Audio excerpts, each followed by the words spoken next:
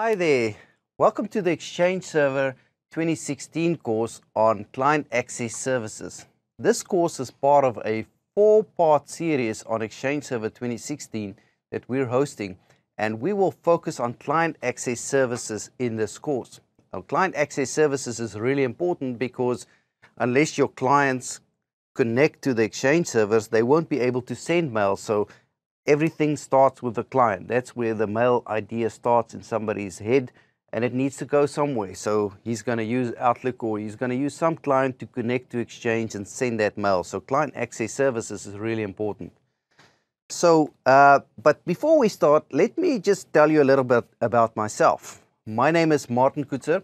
I'm a content developer at Microsoft Learning Experiences, which means I write courses for Exchange, Skype for Business, and Office 365.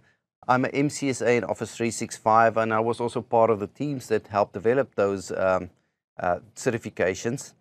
I'm also used to be a consultant with Microsoft deploying these very technologies that we are going to talk about today. So lots of field experience of the real world examples, and I've seen a lot of bad things and good things with Exchange over the years. And before I was a consultant, I was a software developer doing mainframe programming of all things. But I saw the light and I moved to Exchange. With me is Joe. So Joe, tell us a little bit about yourself. Thanks, Martin.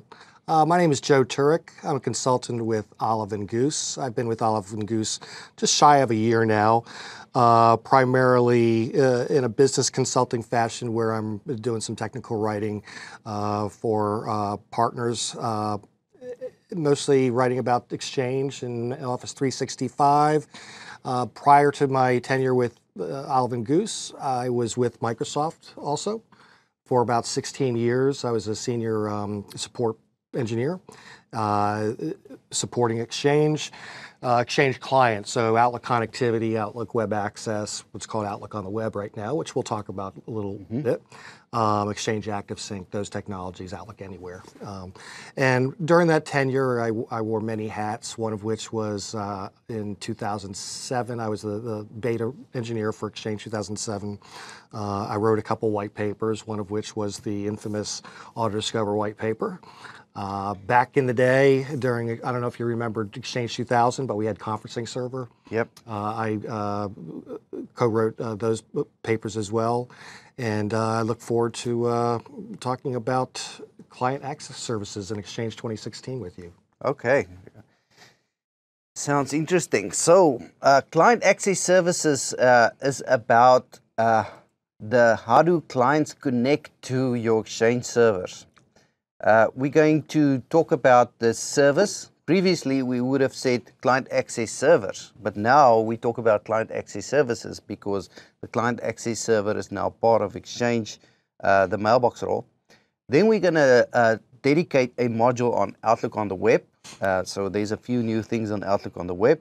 And then we're going to also go into mobile messaging. Mobile messaging is today really important because a lot of people actually access their mail through mobile devices. It's not just people sitting in the office with Outlook open, but you have your mobile device, so you're never away from your mailbox. It's there with you inside of the film theater. It's there with you, wherever you go, just maybe not on the plane. But mobile messaging is another client that's really important, and you need to support those. Then we're going to go and look at address lists and address list policies. Those are important because it's the view of what all the users are in your organization. And then we're going to go into how do we plan the client access services for internet access? How do people connect to this? And then finally, we're going to wrap up with high availability and site resilience for client access protocols. I want to just remind everybody that this course is about client access services, but we have a detailed course on edX, and there's a link on screen, aka.ms/CLD208-2, which actually is a full course with labs and all the detailed examples that you want to know about Exchange Client Access Services.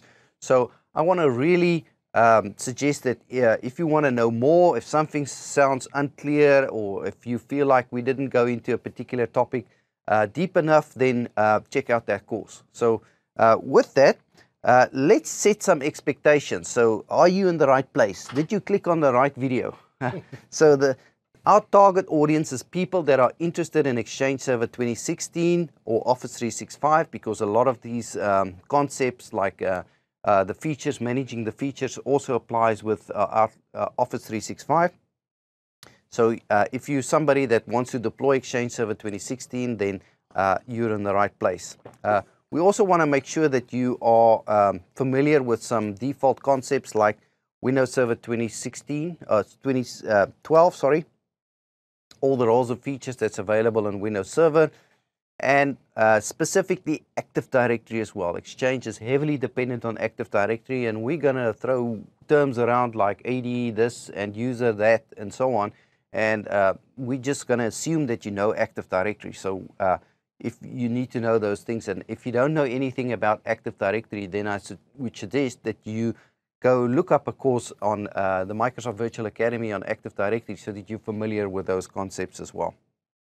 So which brings me to the MVA community. Make sure that you join this MVA community. There's lots of courses out there.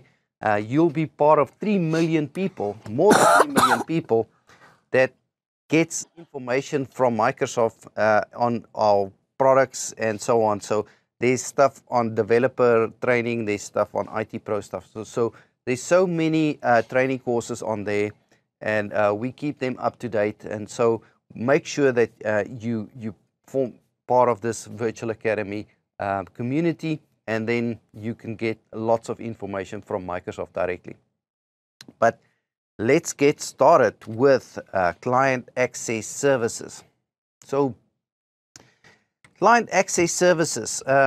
In this module, we need to just do a little bit of history and talk about client access services, how it evolved over time. We're also going to talk about Auto Discover, and we're going to talk about Outlook connectivity and other client access services. But client access services is a really important concept in Exchange. People forget sometimes about the end user. They think about the servers, especially if you're an administrator. You just want your server to be up. You don't care about how they connect to the server or how they need to resolve names so that they will be able to connect to that server securely or that it's always available. You just worry that the Exchange service is up. So people need to think about client access service and make sure that it's configured properly so that you can give your users that good experience, and they would not complain and phone help desk.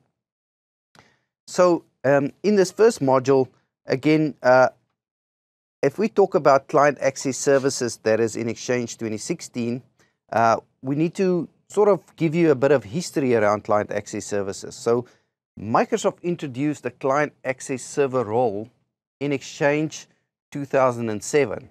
And this was really because we had so much stuff for Exchange servers to do, so many operations that Exchange server had to execute, that we had to start separating those operations into different servers, because one server couldn't do all of those things like one server used to do in Exchange 2003. So we had to split those roles into different components. But then, there was a lot of hardware innovation that took place, and it was no longer necessary after Exchange 2007 to split those roles, because a lot of the hardware, CPUs and memory and so on, caught up again, and we could bring those roles back. So back in Exchange 2013, we brought the unified messaging server and the hub transport server back, but the client access server was still a separate server. That client access server was a little bit different from Exchange 2010, but it was still separate. But now in 2016, we also combined the client access server in 2016 into the architecture. So now you only have one Mailbox server It runs everything on that Mailbox server, including the client access services. That's right.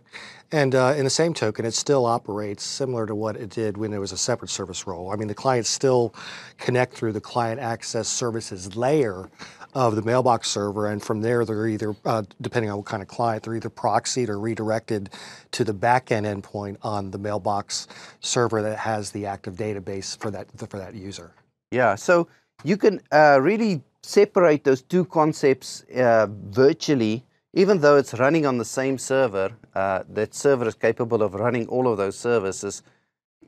You can still separate them as two different concepts. And if you look at this diagram that we have, you have client access services that runs on that server. So this big gray box is the server, the Mailbox server that runs client access services and the backend services. Those are the Mailbox database and the transport and so on.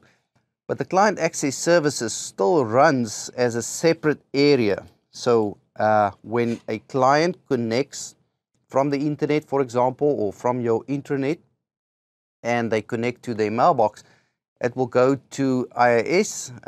Say it's RPC over HTTP. It will use the HTTP proxy process, and then it will connect to IIS on that same Exchange server. So whatever protocol comes into client access service will basically do two things. It will authenticate that user to make sure that he's a valid user.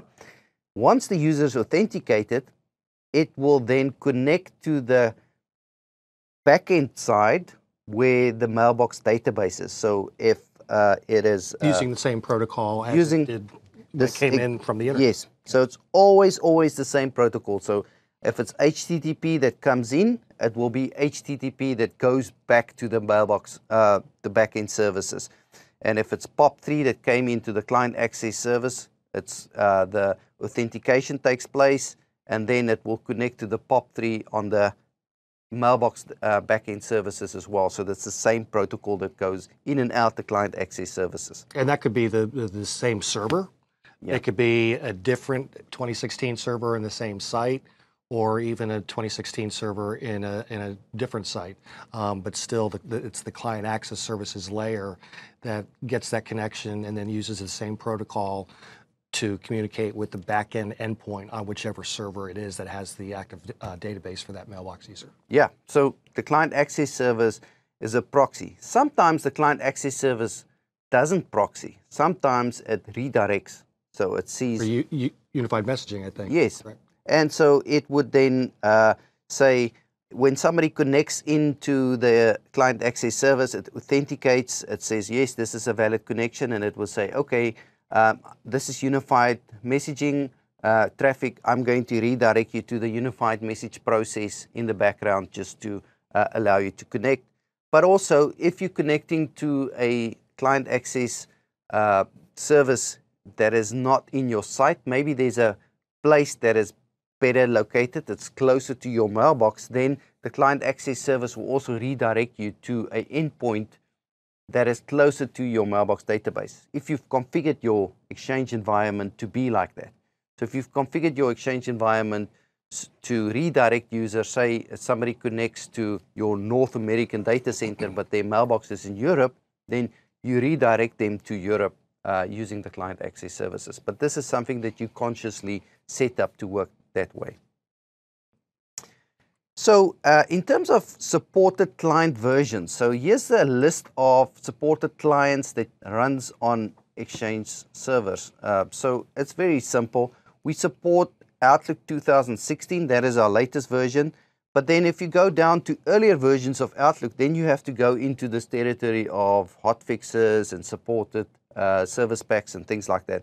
So Microsoft always updates their software, obviously, and so you have to make sure that you're running on the latest and greatest updates to allow those clients to be able to connect to the Exchange servers. Some previous clients, like Outlook 2007, is not on here anymore because Microsoft doesn't support Outlook 2007 anymore. When you run Outlook 2007, we're going to recommend that you run upgrade those to Outlook 2010. Also, Outlook on the Mac. So you need to support the latest Outlook on the Mac client. The previous versions of Outlook is no longer. The ones like Entourage 2008 works, but not the one that relies on WebDev. Yeah. So other clients as well that we support is like Windows 10 mail clients that it actually just uses ActiveSync. Windows, the mail client that's built into Windows 10 and also into Windows 8. Those clients just uses ActiveSync, so they are supported. Obviously, all the clients out there that uses ActiveSync in their stack, there's many mobile phone brands. All the popular ones have ActiveSync built into the phone operating system. So it's important that you run the latest updates on your phones as well, so that they will be able to use all the best features that are supported in ActiveSync. And then at the end of the day, we have the lowest common denominator. So if you don't have any Outlook clients, or if you don't have ActiveSync clients, then we also support POP3 and IMAP. So that is just as basic as it gets. POP3 just is a simple mechanism that stores all your email messages on the server, and the verb they usually use is you pop your mail. So you download your mail from the server to a local machine. You can configure POP to store the messages on your server, but if other clients are connecting, they might download it, and it's really an old protocol that's more than 30 years old. And the same with IMAP. IMAP does support folder structures and so on, and you can have normally leave your mail on the IMAP server, but there's no support for calendars and things like that. So POP3 and IMAP is mostly supported for people that don't or can't run Outlook, or say they need some application that needs to send mail or retrieve mail from the server. For those, you would sometimes run POP or IMAP for.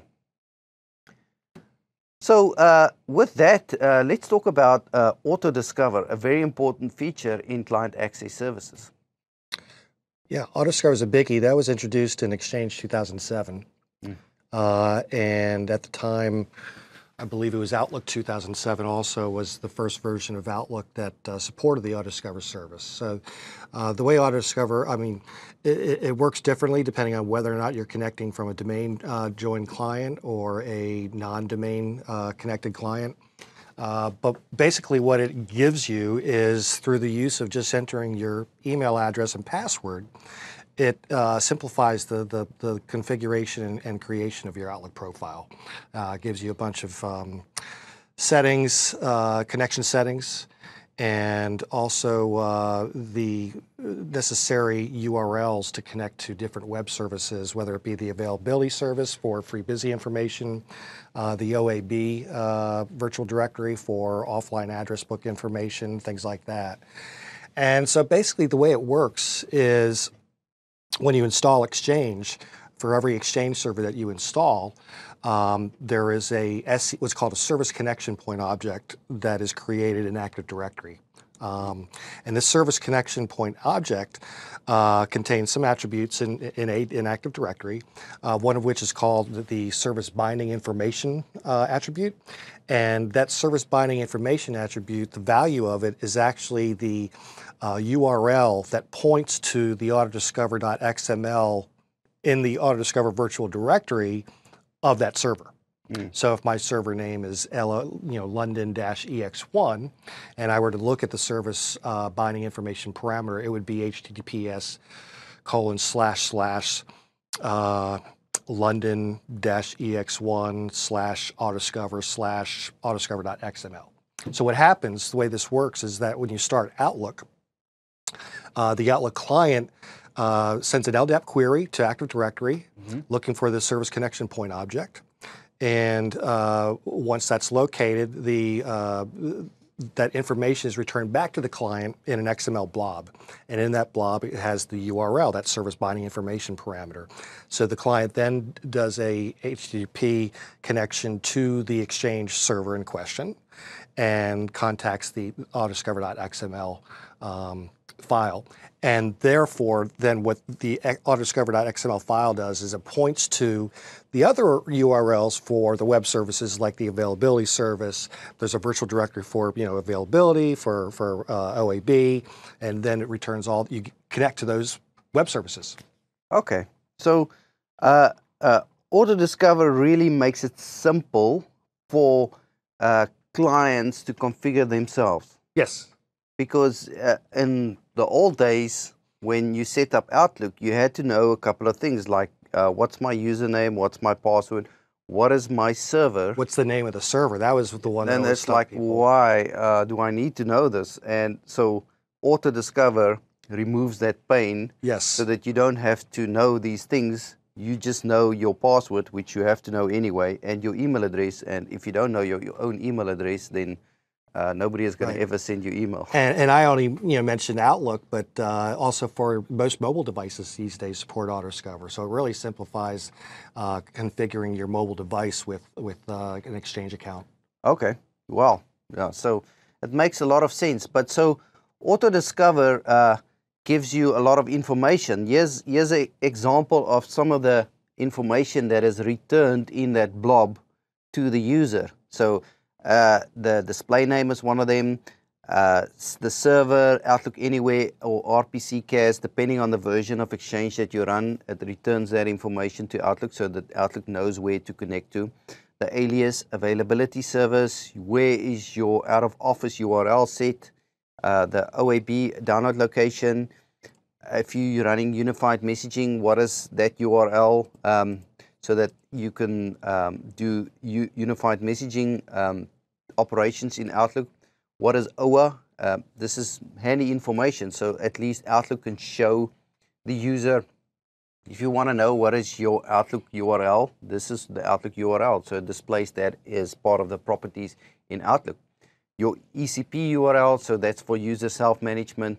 Authentication package, so this is how will Outlook authenticate with Exchange.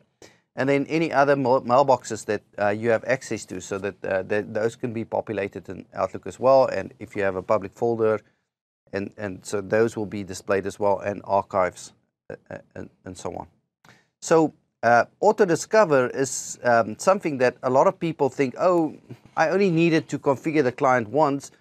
If it's configured, then I don't need to worry about it again. But that would not be true, because AutoDiscover is one of those features in Exchange that needs to work. Otherwise, the client will not be able to connect on an ongoing basis. Like, it wouldn't be able to find FreeBusy information of other users. It might be able to connect, and like you might be able to get mail and send it mail back and forth. But can you look up somebody's FreeBusy? No. Can you download, if you're working in cache mode, could you download your offline address book? No. Those things you need, AutoDiscover needs to be working before those things will be working. Yeah.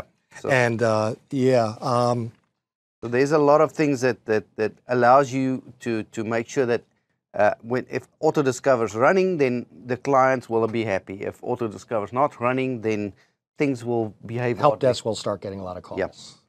So I think AutoDiscover, again, if you go to our course, edX course, then you'll find a lot more details in terms of how to set up AutoDiscover to make sure that it works properly in all environments. One point that's probably we should probably mention is the example that I gave was just for when I talked about a service connection point object, how you connect, and that's only true for domain connected clients. If you're non-domain connected, well, how are you going to get that service binding information attribute from the service connection point object? You can't, because you have no knowledge of Active Directory.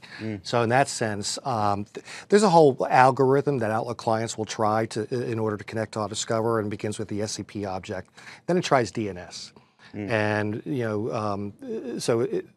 most of the times, in whether you're internal or an external user, you're going to find an A record internally and externally that was created for AutoDiscover that maps to the entry point for the AutoDiscover, and it'll look for that URL for AutoDiscover using DNS. And if it can't find that, then I think it's in this order. It tries HTTP redirect, and then finally it tries to find it using a service resource record in DNS. So for domain connect clients, you want to be able to connect through the service connection point object. For non-domain clients, you hopefully will be connecting using DNS, but because you can't through this service connection point object. Okay, yeah. So makes a lot of sense to make sure that you covered all your bases, so you don't just cater for your domain connected clients, but you also have the ability for people that out there on the internet that they also will be able to find the auto discover endpoint and find their configuration settings. So in terms of the Outlook connectivity, we also need to think about how do Exchange and clients connect to the Exchange servers and find their mailboxes, and how do clients connect to mailboxes if you have multiple sites. And then the option when you have Exchange connectivity is Outlook Anywhere. So Outlook Anywhere was the default connectivity mechanism for Outlook in Exchange 2013, and we introduced MAPI over HTTP in Service Pack 1 for Exchange 2013, and that is now recommended as the primary way that you should do connectivity in Exchange Server 2016. So all of these mechanisms allow those clients to connect to the Exchange servers and get their mail so that Outlook clients can work.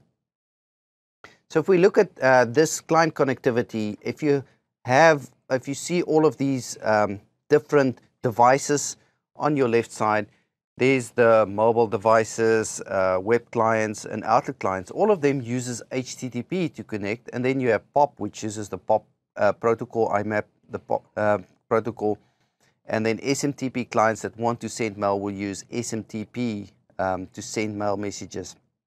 But most clients nowadays that's got a rich experience where you have full calendar functionality, and you also have tasks and so on, the productivity side of Outlook. Those clients uses HTTP, whether it's the Outlook client itself or it is Outlook on the web, which is also HTTP. So it uses HTTP encrypted HTTPS, so that it can serve up the information to the user. So all of those clients will use web-based clients. In fact, these days you have to use HTTP. So for like Outlook, you're either connecting using Outlook Anywhere, or most recently with the Service Pack 1 for Exchange 2013, MAPI over HTTP. But the days of connecting using just pure MAPI, those are gone. Yeah.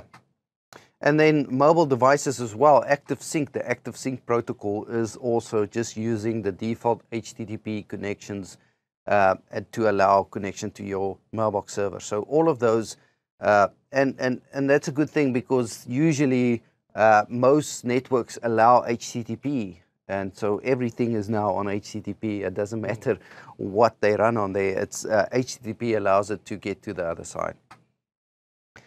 In terms of MAPI over HTTP, we added this functionality because originally when we introduced Outlook Anywhere or RPC over HTTP, what we did is we took MAPI. MAPI is the protocol that it's an application protocol that Outlook uses to connect to the Exchange server. So MAPI understands things like create new message, create new calendar items. It's so the MAPI commands and MAPI. Yeah, MAPI. Yeah. All of those operations are wrapped inside of RPC. And RPC is a function of the operating system. This is remote procedure control.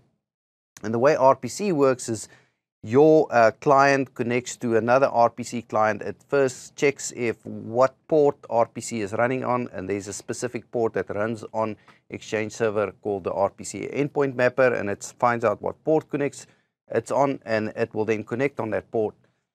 So there's a lot of back and forth with RPC, and Microsoft then introduced RPC over HTTP, which actually wraps RPC packets inside of HTTP packets. So now, you know, this is like a present inside of a present inside of a present. One of those Russian boxes that... Yeah, one of those Russian dolls that you just never know when it's going to stop.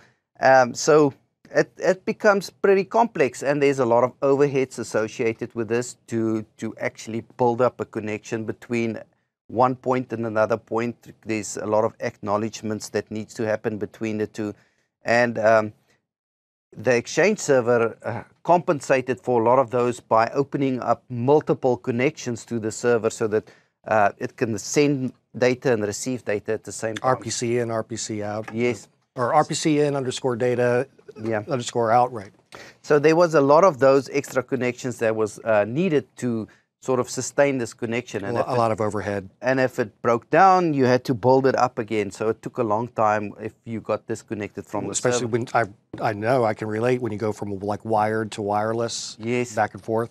Yeah. So there was a lot of things happening and to do that.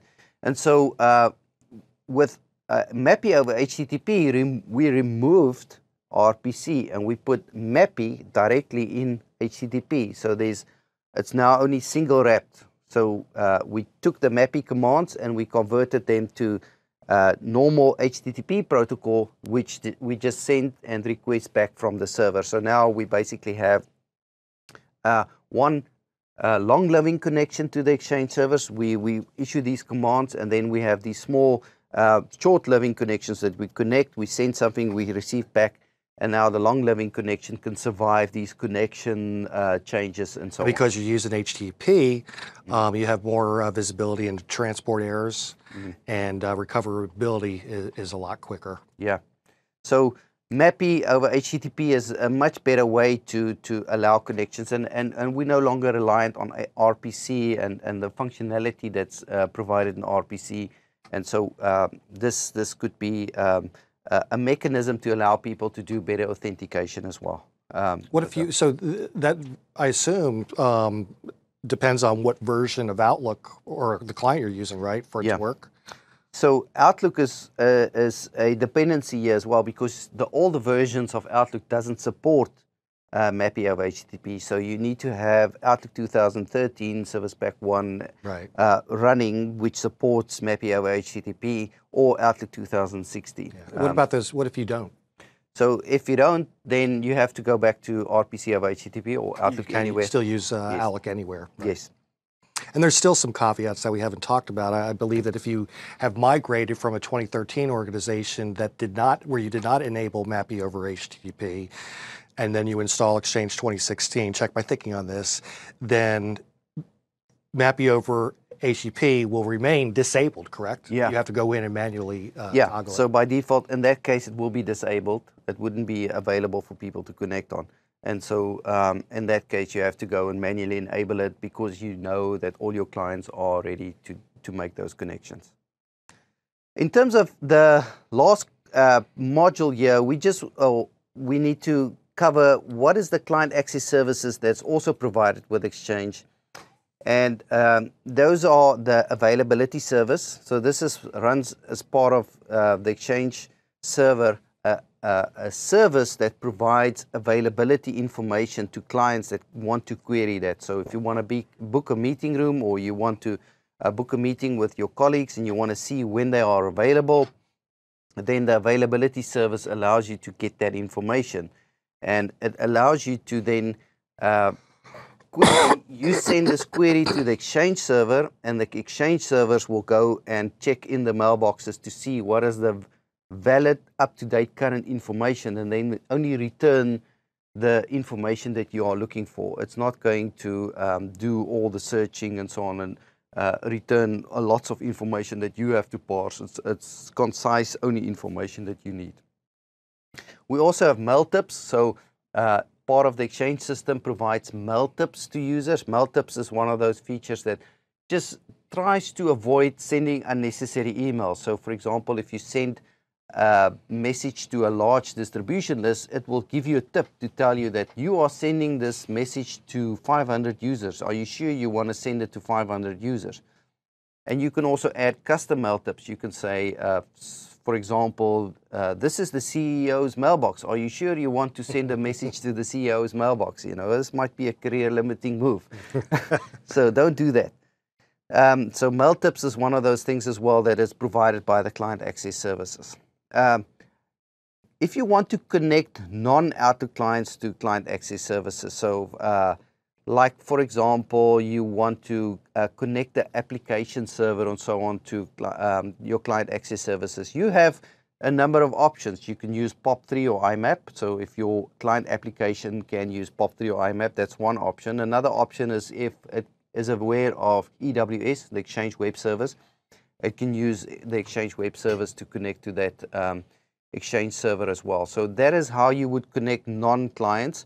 For end users, if they can't run Outlook, then I would recommend that they rather use Outlook on the web, so in a web browser, because that is the full rich experience of Outlook, rather than degrading them to a POP3 or IMAP experience where they can't have a calendar and things like that. So rather give them a great experience through a web browser than giving them a mail client that only supports POP3, because that's then they're going to feel like a second-rate citizen. So if they're running an operating system that doesn't run Outlook, then give them access and tell them to use OA. And these days, with as feature-rich as Outlook on the web, Yes. as feature-rich as Outlook on the web is, there's no reason not to use it these days. It's just great. It's if you put it next to Outlook, it's not exact, but we're really getting there. Yeah. So and sometimes there's even features in Outlook on the web that's not in Outlook. Exactly. And so people that are used to that experience is going to love it. Yeah. So that brings us to the end of our Client Access Services overview, and I hope you stay tuned for an overview on Outlook on the web.